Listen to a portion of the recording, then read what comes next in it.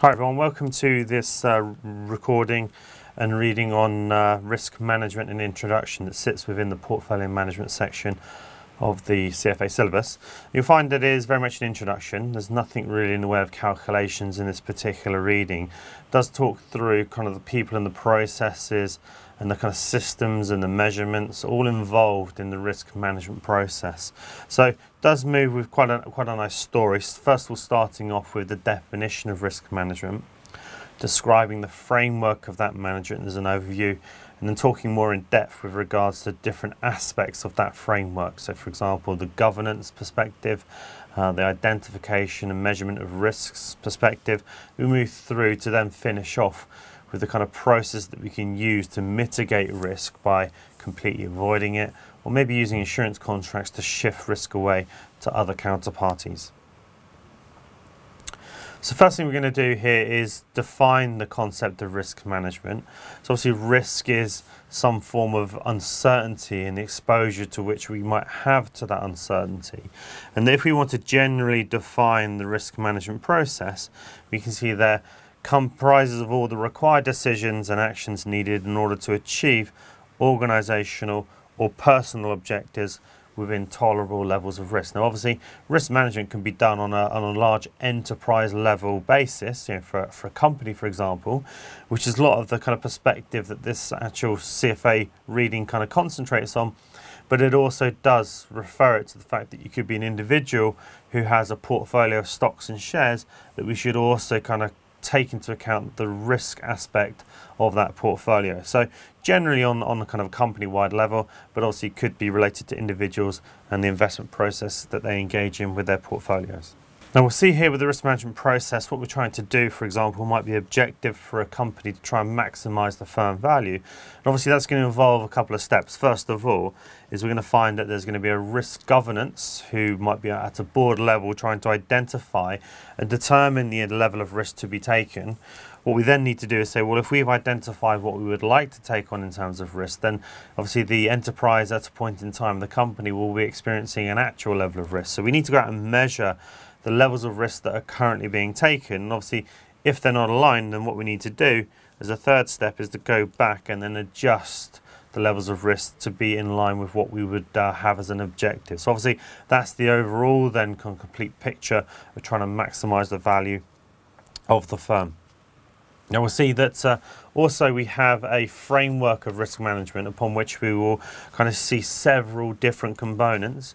Some of them are not as clear cut as you might think. They kind of overlap sometimes, but generally speaking, we're looking at the kind of first four objectives of this risk management framework that kind of fit into the risk monitoring, mitigation and management step of the framework. So starting off very high level, you've got here the risk governance, which is where we actually define the goals that we would like to take on in terms of risk. But we'll also identify the authority. So we do we have a chief risk officer that has the ultimate responsibility for engaging in and determining the levels of risk that the enterprise is willing to take on. Does obviously represent those top level decisions at a board level in the risk governance step. Now risk identification and measurement represents the quantitative and the qualitative analytical core of risk management, trying to measure risk in different aspects. We'll see later on measures of probability, standard deviation, beta, linking into other concepts that you might have kind of come across in your travels of the level 1 syllabus. Risk infrastructure is kind of centered towards the people, the processes and the technology in place to try and track your exposure to the risk within the organization. That would obviously involve kind of capturing, modeling, maybe engaging in some sort of stress testing to try and identify the risks that an enterprise obviously is currently taking on. So that involves capture and obviously trying to model risk at the same time. Now, the defined policies and processes, trying to incorporate risk into the day-to-day operations of the business. Obviously, we've got the governance on the board level, but obviously they need to filter down and then let the kind of people underneath know that obviously there are going to be risk parameters set in place that the company doesn't take on excessive risk outside of its objectives, of course. That could involve protection data. Protecting data could be exception handling. if we've got a break in a settlement system, then we obviously need to have a system in place to try and very quickly mitigate the issue, correct it so that it doesn't cost the bank too much money, of course. Risk monitoring, mitigation and management kind of pulls together the above points when risk is not aligned with the organisation's tolerance such that it can then be actioned upon. So if it's not aligned, then obviously we need to adjust things so that it does become into alignment with the objective of the business. Communication, of course, is obviously going to be important. So communicate to people on the kind of front line involved in the investment process to know that obviously they can only take on certain levels of risk, but also people in the settlement process as well also need to be part of the risk management strategy, because obviously risks are born on an operational level, not necessarily from the factor of the market, which might be more external factors that influence the values of portfolios, for example. Can often come from within the business, not just obviously externally. Feedback's going to be important to that process, of course, because we need to improve and update. Obviously, by feeding back on what's happened over the last year, for example, can then allow the firm to make the relevant changes to improve the whole framework. Strategic analysis and integration. Effective risk management will improve the performance of the organisation and increase the valuation of the portfolio of the organisation. So it's trying to maximise firm value as a strategic reason as to why we engage in the risk management framework. Now, just got a couple of questions here. What we might expect, for example, might be to try and identify, given a description about what are the aspects of the risk management framework, to then identify what step it's most likely to come from. So it says here, which component of the risk management framework encompasses the response when risk exposures are not aligned with the risk tolerance of the organisation. So if we've got this kind of non-alignment, then obviously we need to go back and obviously adjust it so it does sit in line with the business. Now, we've got here obviously three choices: risk infrastructure, you've got their governance, monitoring, mitigation and management. We'll find that, and again the answer's on the next page, risk monitoring, mitigation and management does deal with the issue where it's not aligned. We've got risk infrastructure, which is the kind of people and processes involved in the process. Risk governance, of course, we said was where risk was defined generally at the board level.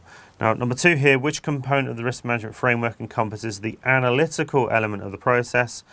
Choices are communication, risk identification and measurement, and the risk infrastructure. Well, of course, looking at this, if we're looking at the analytical component, if you look on the previous page, the risk identification and measurement, quantitative and the qualitative analytical core of risk management identifies B as the most likely answer. Obviously, the communication of risks to the relevant entities, risk infrastructure, we said before, was the people and the processes. Now, moving on into that risk framework and looking at the risk governance right at the top in a little bit more detail, of course. It says here that risk governance is the foundation for risk management that involves the top-down process and the guidance that aligns the risk management activities of the organisation with the goals of the overall enterprise. Obviously, there's going to be several components that should be a clear focus when engaging in effective risk governance. So this first one here is clear guidance in times of obviously crisis, but also, and this is a clear point made in the curriculum, that during times of normality as well, is that we don't always try and obviously engage in risk management practices that are reacting to risks that are crystallized. We should always try and constantly monitor our risk exposures so that we can mitigate them before they actually crystallize. So it's kind of rather than a reactive, we also want to be proactive to try and obviously create an effective risk management framework. Now, the risk management itself as well allows us to focus on the whole of the organisation. So the risk governance will take into account different individual aspects of the business, but bring it into a much larger top-down approach to see how the exposure of the business as an entirety obviously has been identified. We have sometimes desks within a bank that always opt to work individually, is that we might find that they take on a large position in a particular stock, as have other desks within the business. We find that the bank as a whole has taken on potentially a large position that's outside of their risk tolerance levels. We always need someone kind of looking down on a very holistic approach, trying to identify these potential risks if they crystallize. And obviously, a regular forum is going to be important. It's got to be discussion about what risks the company faces ongoing, constant process to try and monitor it. So maybe set up a risk committee that obviously allows for those decisions and obviously responses to be made. The apportionment of responsibility is also going to be important. We have a clear line of defence of the roles and the responsibilities involved that obviously makes for effective risk governance.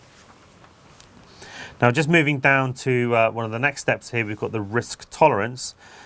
Identifies the extent to which an organisation is willing to experience losses and fall short of meeting its objectives, e.g. to maximise value and risk-adjusted returns.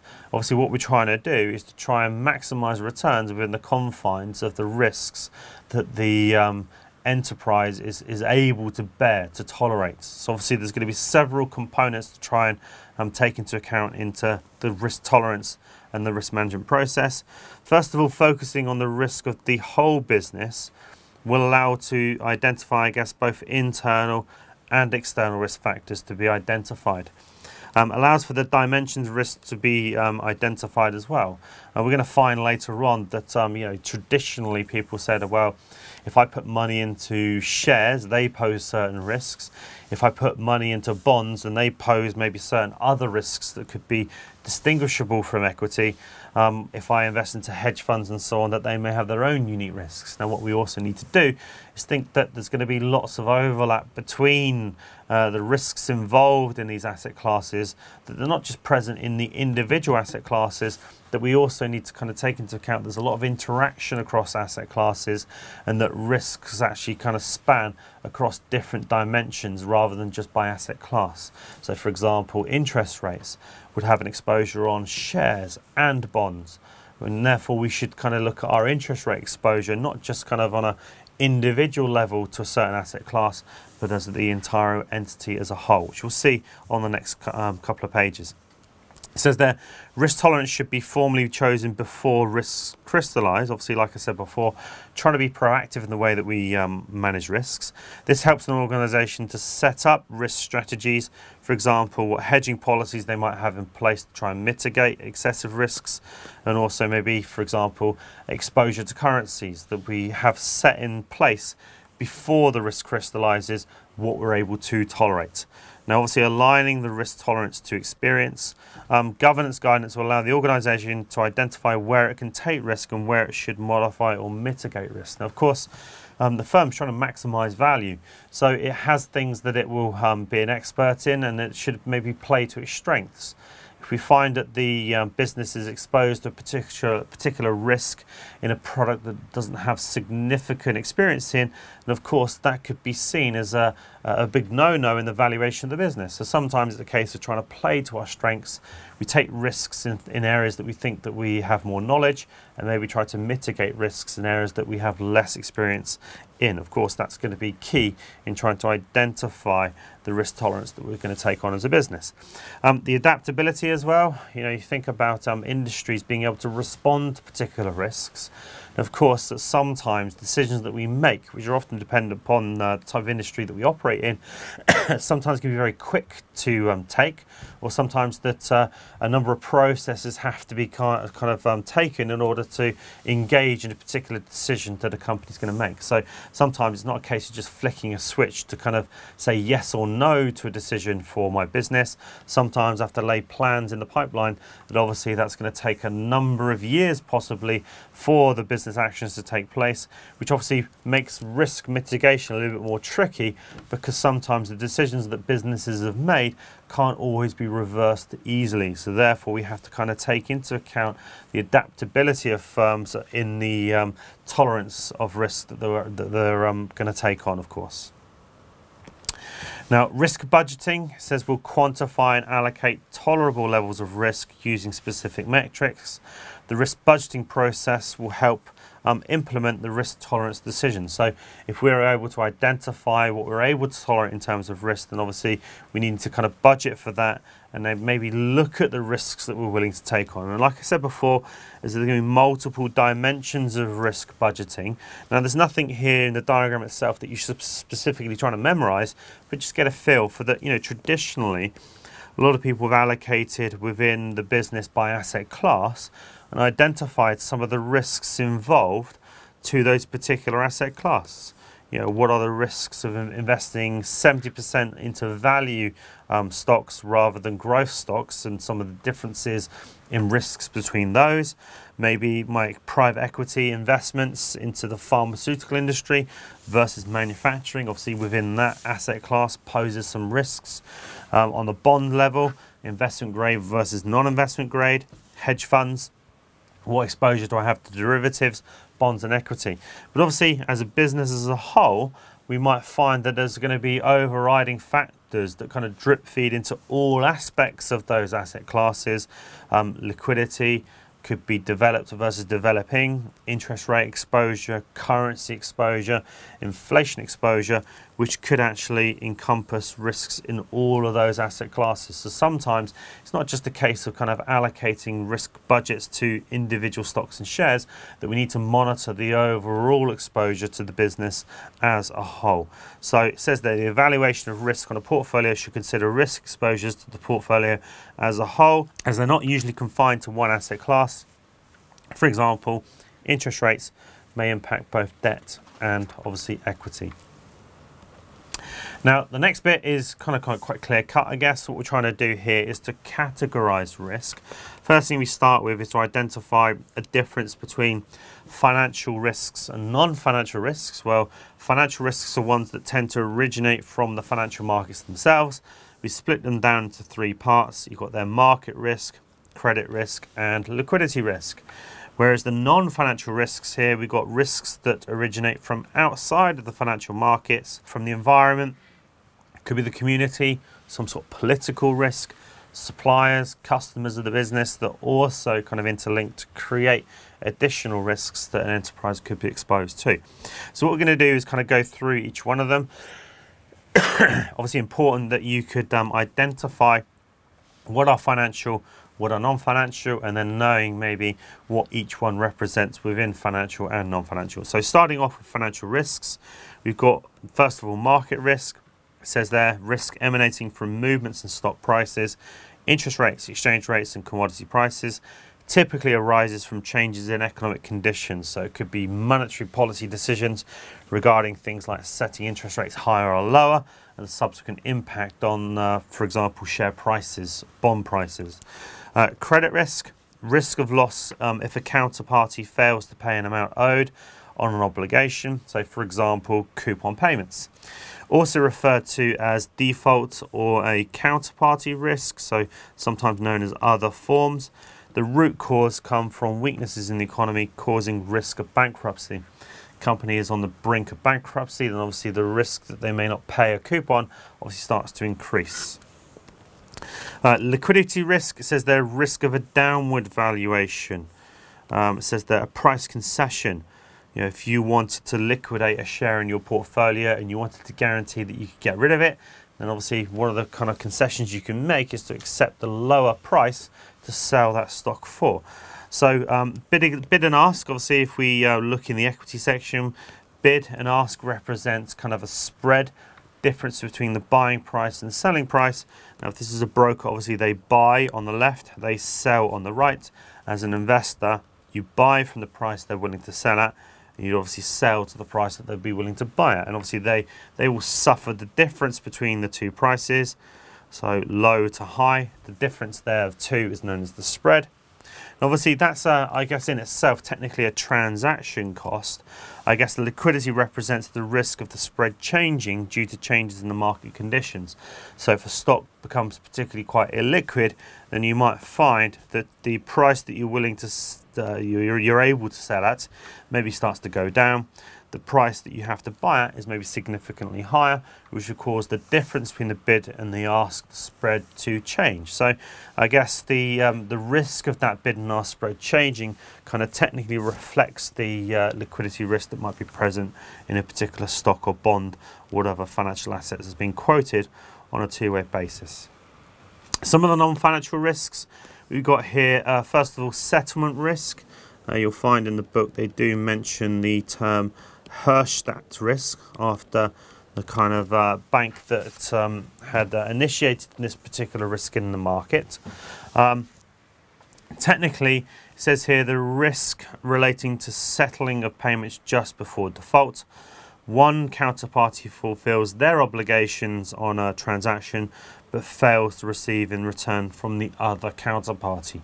So I'm due to make payment of some money in order to buy some shares. I give you the money. Problem is that you fail to give me the shares in return.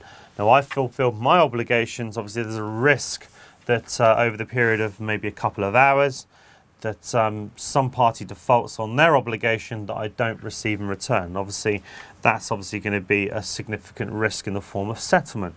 Obviously that can be mitigated in many ways. Sometimes nowadays we might net off payments so that we actually only transfer net amounts between people that are dealing with one another, and also just to generally try and do it on a real-time basis. There's no point in me paying my side unless I know that you're going to pay in return. So let's exchange simultaneously. That might help to mitigate the issue of settlement risk. Now, legal risk says they're risk related to the law. Major risk is that the terms of a contract will not be upheld by the legal system. You know, we wrote a contract on the back of a stamp. A lawyer's taken a look at it and just kind of shake their head and say, well, actually, it doesn't mean anything. Obviously, that's a legal risk that is imposed. Compliance kind of links to the above, I guess, encompasses regulatory, accounting and tax risk. It deals with the conforming to policies, laws and rules and regulations that are set out by authoritative bodies and governments, and obviously there's a risk that things will change going forward. So from a compliance perspective, we need to make sure that we follow the relevant rules and restrictions that are present in the jurisdictions that we operate. Model risk, the risk of valuation error arising from improper use of the right model or the use of the wrong model. So sometimes it could be the fact that the inputs that I've used into the model are complete garbage, garbage in, garbage out. The model might actually be useful, but obviously it's only as good as the inputs that you put into it. Or it could be a fact that the model is just plain wrong. So obviously, closely related concept there is tail risk. This is where more extreme events, the tail of a distribution, occur than what would be expected in the model that was maybe used. For example, if we use assumptions about a normal distribution, we actually find that maybe it wasn't normally distributed, that actually extreme events occurred with a greater frequency than what was identified initially with our probability models. Then maybe it's the case that we've used the wrong distribution in the model that we've used to identify the risks for the business. Now, operational risk, it says they're risk emanating from the people and the process that combine to produce the output of an enterprise. Represents most of the internal risk faced by an organization. So for example, some crazy rogue trader gets himself into a spot of bother and sort of compounds the issue by not owning up to maybe some of the misdemeanors that they carried out. Sometimes that could be a snowball effect. So we need to also be able to mitigate some of the operational levels from within the business, that we can identify any rogue traders sooner rather than later, and they don't have the ability to kind of sweep some of those losses under the carpet and just hide them from the enterprise as a whole. Obviously, there's some quite notable examples in the past where that may have been the case. Non-financial risks kind of continues. Solvency, the risk of an organization failing because it's run out of cash, even though it might otherwise be solvent. So some kind of link to funding sometimes is that you might be a hedge fund, you've engaged in lots of leverage, use lots of derivatives, and that positions have gone against you because of maybe market movements, and that you're unable to kind of source some funding in order to meet things like margin calls, in which case that's going to be a form of solvency risk. It says there can be mitigated by using less leverage, having access to stable sources of funding, and the use of specific models to monitor your solvency risk. Health risk, obviously kind of starting to move towards individuals, I guess. Primary non-financial risk for individuals, affected by lifestyle choices, smoking, getting exercise, and so on. Mortality and longevity kind of linked to, I guess, using your financial resources to live. There is mortality risk, which is the risk of dying young, whereas a longevity risk relates to outliving your financial resources. So if you live for too long than what was anticipated during your retirement, you run out of financial resources, obviously that's going to be a particular risk to you. Mortality, obviously, if you die too young, you've got resources left over that maybe you could have spent more, knowing that you would have had a shorter life. So obviously there's going to be two-sided to that, and obviously mortality and longevity risk. The property and casualty risk arise from life-changing events such as fires or natural disasters. Now, risks do not arise independently. It does mention a little concept here with regards to the wrong way risk, where exposure to a counterparty could be positively related to the counterparty's credit risk. Sometimes it's that you get a double whammy during a losing position. I could be dealing with an Italian counterparty. I asked them to put down collateral to back them up, so to kind of protect myself from the credit risk or the exposure to this Italian counterparty.